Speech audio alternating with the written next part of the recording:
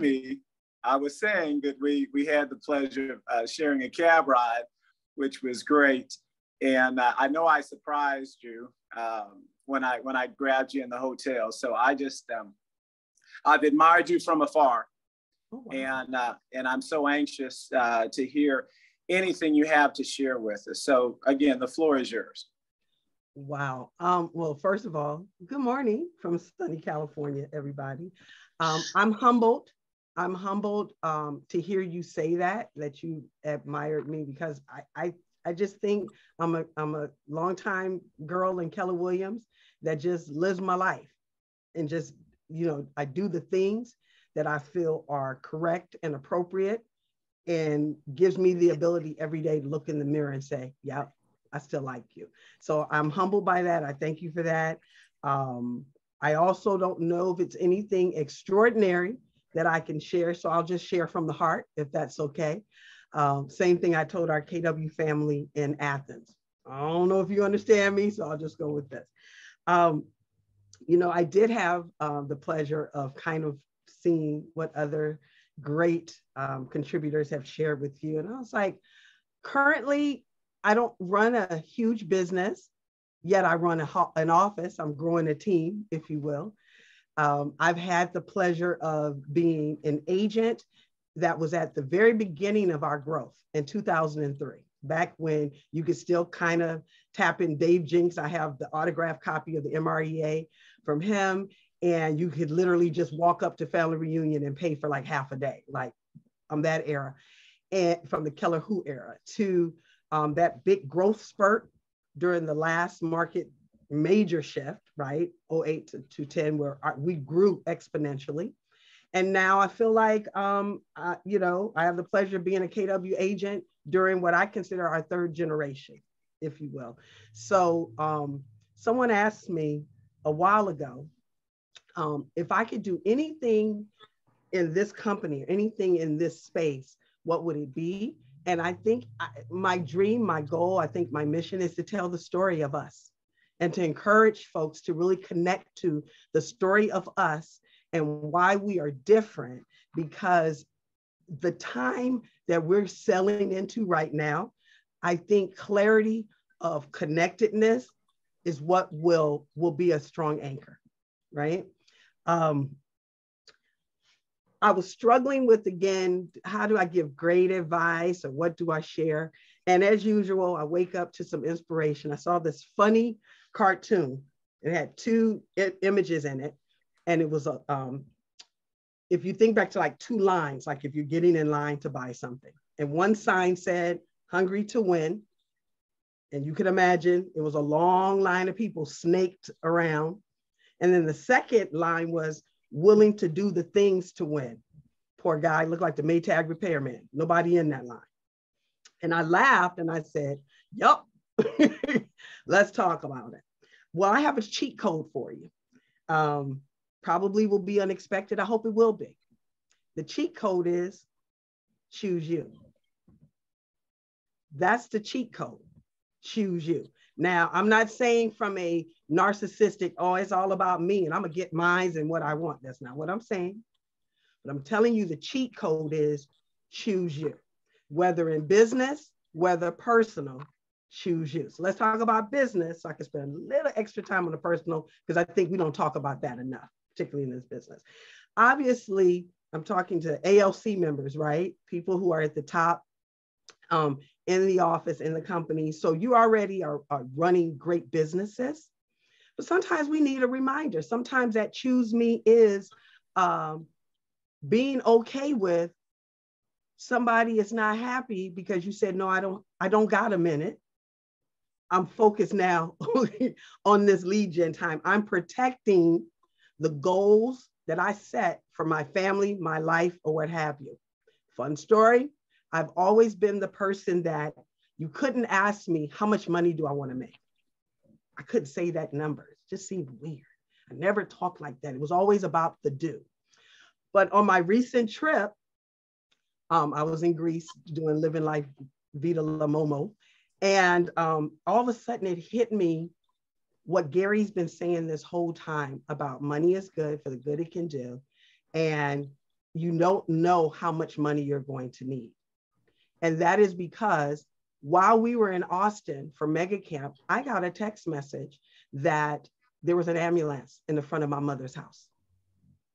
And as I'm at Mega Camp and I'm screaming on the phone, Mommy, get in the ambulance, Mommy, do whatever, which she didn't, hard-headed.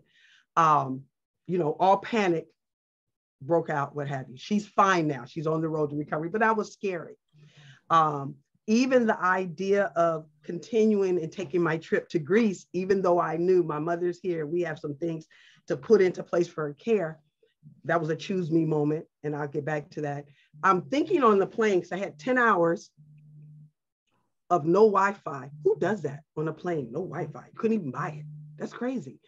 And I'm thinking, and I'm like, this is what Gary's talking about. I'm at this point in my life where all those times that I put my business first, that I paid attention to wealth building, that I paid attention to making as much, doing as many deals, impacting as many PC agents that I could. In this moment, it became clear why it was important that I did what I did when I did it, because now I might be paying cash out on stuff. I had to put people in places in position so I could continue on my trip. And the trip wasn't selfish. Yeah, I would have lost a lot of money if I didn't go. But I also understand that my mommy, because I'm an only child and her only family, needs me to be the best I can be in order to help her have the best life she can. It was the hardest choose me decision I ever made, because I could hear the judgment. I could feel it. Number one, why I didn't just drop everything and spend $10,000 to come home. Well, that wouldn't have made sense because nothing I could do. And then to leave right after that. And I work from that mantra of when I say choose you, I live it every day. Now, let me tell you where that came from. A lot of folks, you wouldn't know this, Ben. 7 years ago, I almost didn't make it to 50. I just turned 57 Sunday. I almost didn't make it. I had a big business, 2, 3 phones. I'm running. You know how they tell us you have to do 24/7, all these things. Our clients first, nothing matters, sell. And, but I've always loved vacation. So what I could do, I had tricked myself. I would go hard for 12 weeks. Everybody else first, every client first, every situation first. I would go hard, but I knew I had a vacation coming. So that would be like the carrot that was pulling me around. So I had a vacation to New York. I was dating a guy in New York, had it coming. It was going to be a fabulous birthday thing. Oh, yachts, everything. Trust, I'm expensive, even when I'm spending the money. And I had this pain, fresh out of an ALC meeting.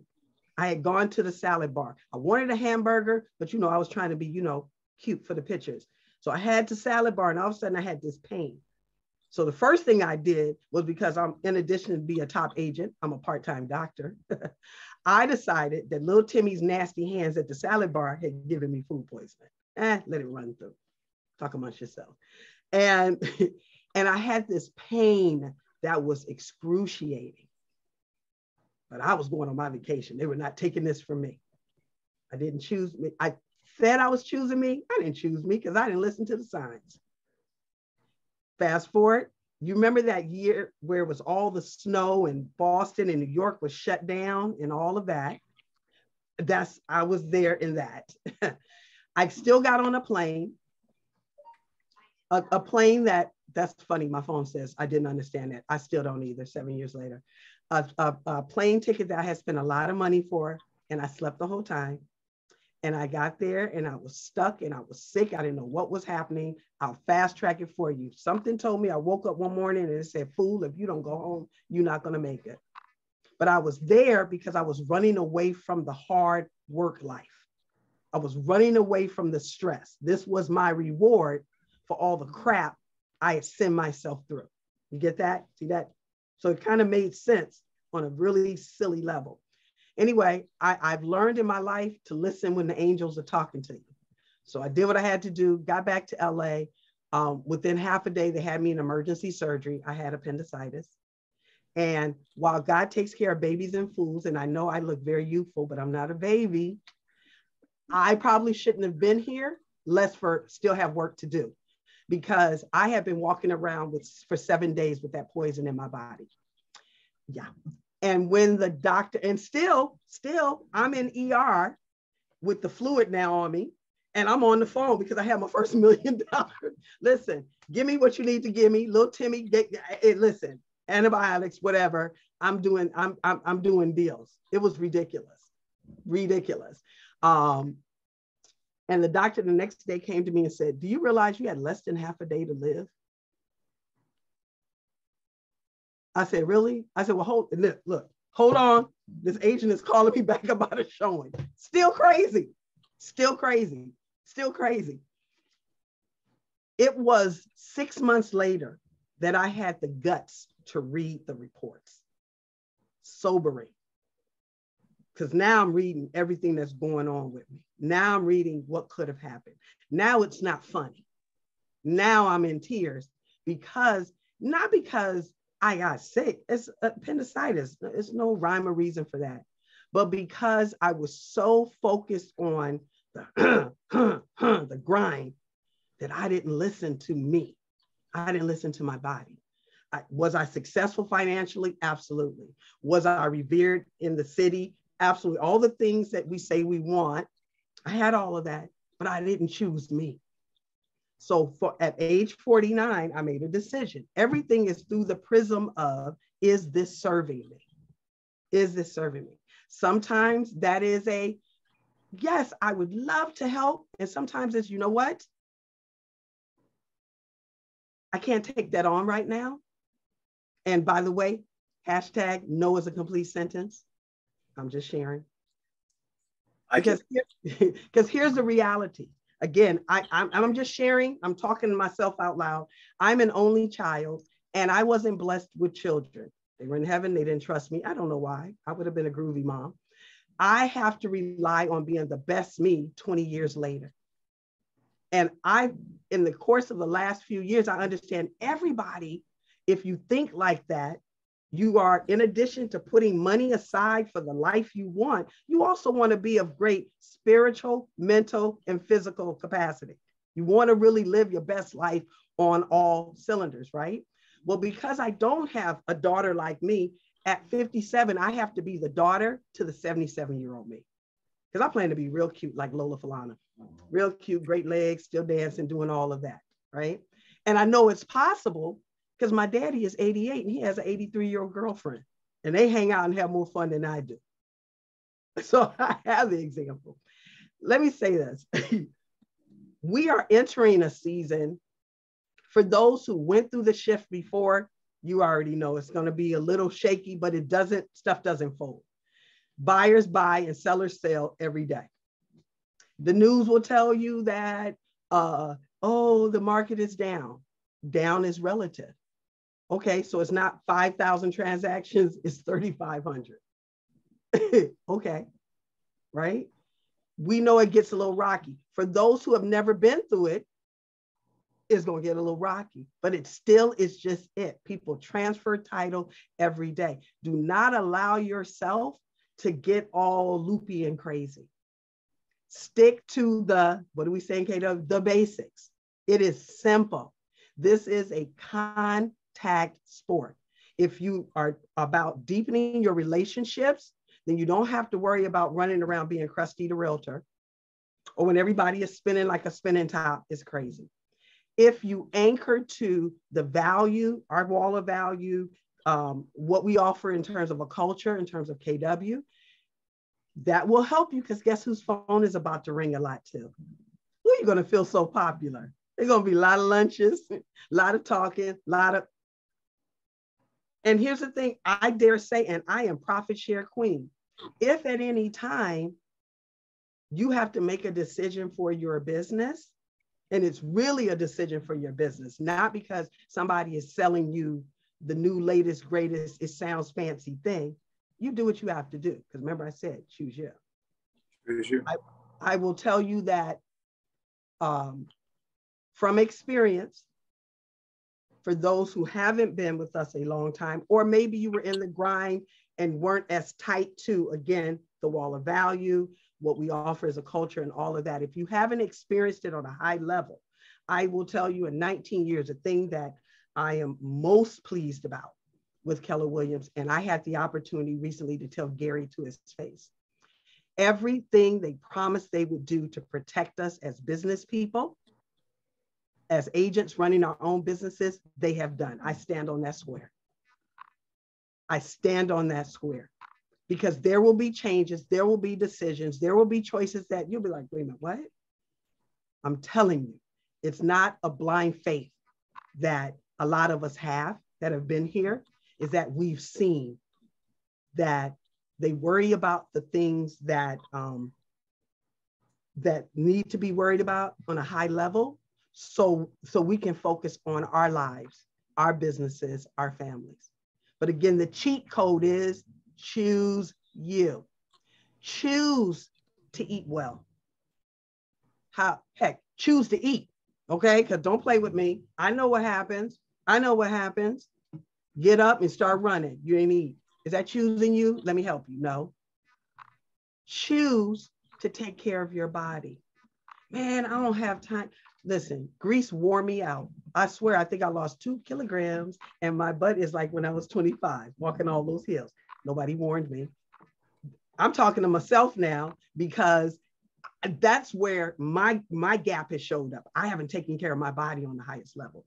You don't have to do a whole lot. You're not putting jazzercise outfits on. I'm dating myself and doing a bunch of stuff. Just something. Choose you. Choose to be with people that you love and uplift you. Don't be confused. There's some people I like a lot, but every time I open my mouth, negative. I've had to not cut ties, but with people that I would go to war for. But they can't be in this season right now. Why? Because I choose me. Whose face lights up when they see you? Be about more of that. My very first team leader and mentor, Sean Rawls, I don't know if you've heard of him. Absolutely. I was blessed to have him. That was my first TL in Atlanta. Nice. He used to tell us, and I'll leave you with this in terms of people. People either add, subtract, multiply, or divide in your life. Now, the first part is easy. If they're subtracting and dividing, that's easy. Here's where it becomes the challenge. Plus is cute. I'm looking at us. We're all in a season. People should be bringing in and multiplying more joy, more laughter, more business, more support, more connectedness, more everything. Choose you. That's the cheat code. Choose you. That's all I got, unless you got something to add. Oh my goodness. All you got, sweetheart. I don't know. Yeah. My slogan is, I bring the meat every week. Okay. And you've dropped nuggets and bombs on us this morning that I think this is exactly what we needed to hear. And I hope that my connection is okay, that you guys can hear me, because I'm impressed even more.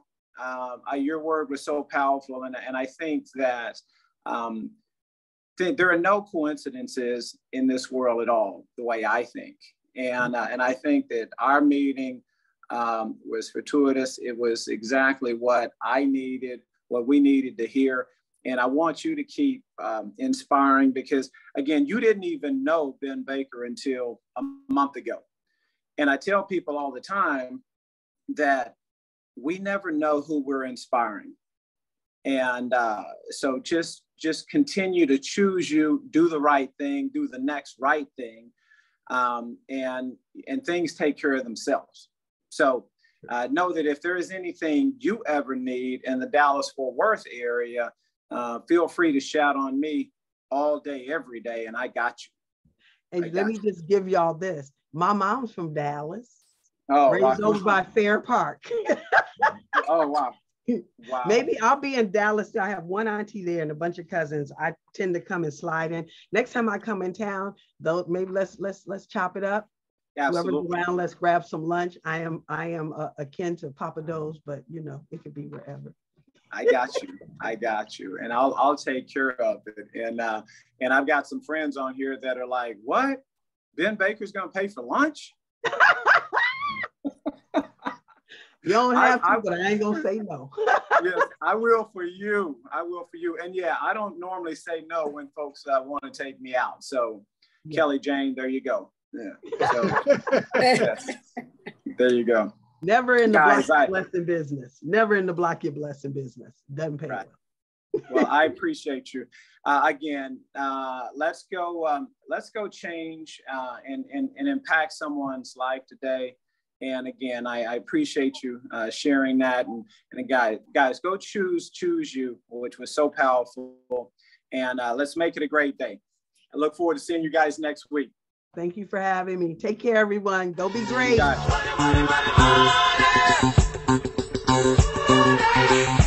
money, money.